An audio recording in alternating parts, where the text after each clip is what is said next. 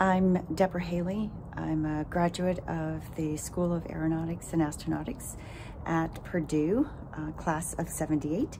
It's been a few years since I walked those halls at Grissom, but I wanted to wish a happy 75th anniversary to everyone, and here's to the next 75. May they be equally as successful and even more so.